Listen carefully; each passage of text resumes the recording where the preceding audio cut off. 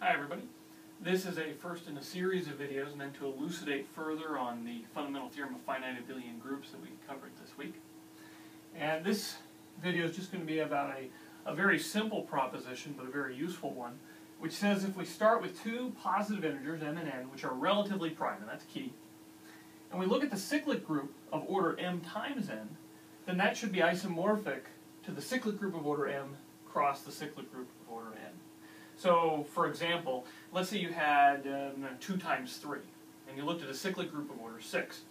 That should be isomorphic to C2 cross C3. On the other hand, if you don't have relative primeness, so say you take 2 times 2, and you look at a cyclic group of order 4, that's not going to be isomorphic to C2 cross C2. Alright, so let's get to the proof. Well, if we want to show an isomorphism between two groups, well, we can simply create a map, which is an isomorphism. So first, let's give some names to the generators of these three groups.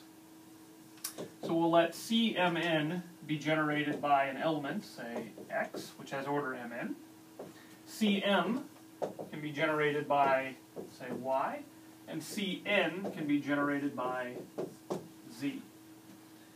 So we now want to define a map. And say we can call it f.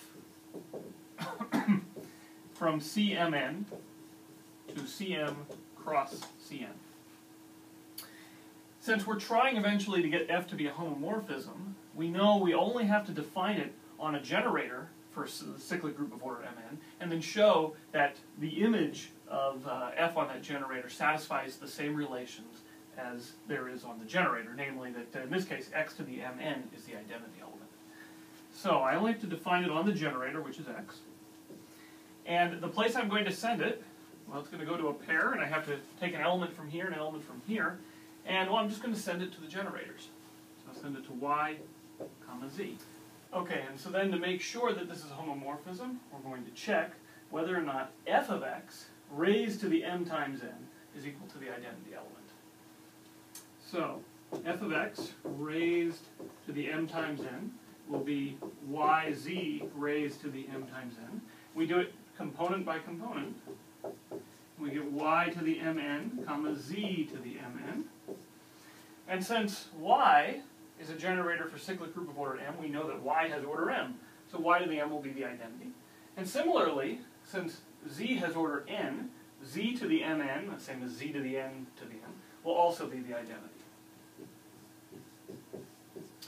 So this immediately tells us, since f applied to the generator satisfies the same relation as the generator, we know f is going to be a homomorphism. Alright, now how do we get that it's an isomorphism? Well, we're going to need that, for instance, the image of f is going to be all of Cm cross Cn. Then f would be onto. And since these are finite sets with the same size, we'll have an isomorphism. So, well, let's take a look. We already know that y comma z is in the image. But what's the order of y comma z? Well, we already know that m times n is a multiple of the order, because y comma z to the mn is the identity. Well, let's see if this is the smallest one. Let's check yz to the, say, the ith power. So we know this will be y to the I, comma z to the I. Now, if this was equal to the identity element, then that would tell you that y to the I is the identity, and z to the I is the identity.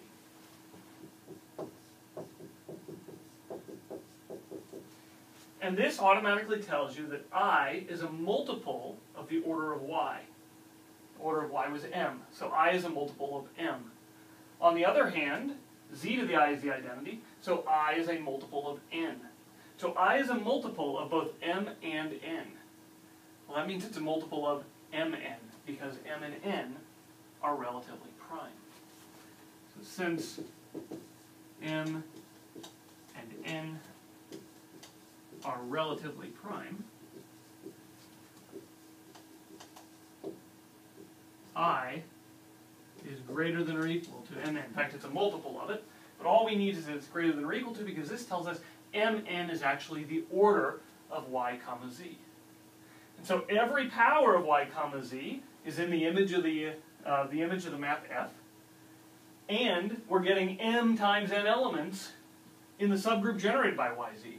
But this group has M times N elements. So this actually is a generator for CM cross CN. And so this tells you F is not only a homomorphism, but an isomorphism. And that completes the proof.